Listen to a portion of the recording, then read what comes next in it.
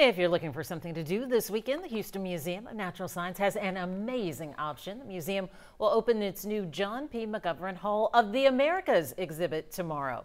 The exhibit celebrates the diversity and accomplishments of Indigenous people in what we know as the Americas. And our photojournalist Erik Darelius gets an early look at this remarkable exhibit.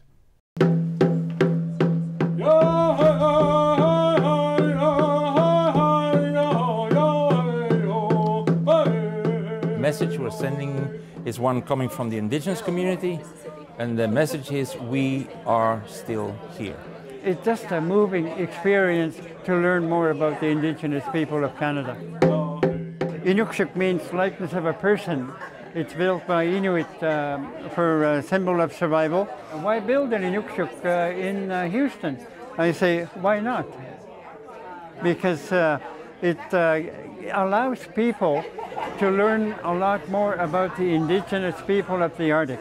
People will walk away with new things learned. What an opportunity for somebody like me to be able to teach and educate people about my Inuit history. So this hall is a live exhibit, and we keep updating it. And I think that is very important because it counteracts the notion that Indigenous people, yeah, that's a cool topic.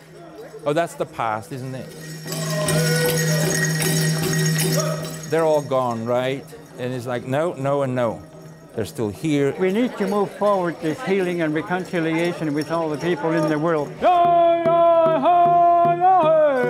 Particularly today, that we need to do that more and more.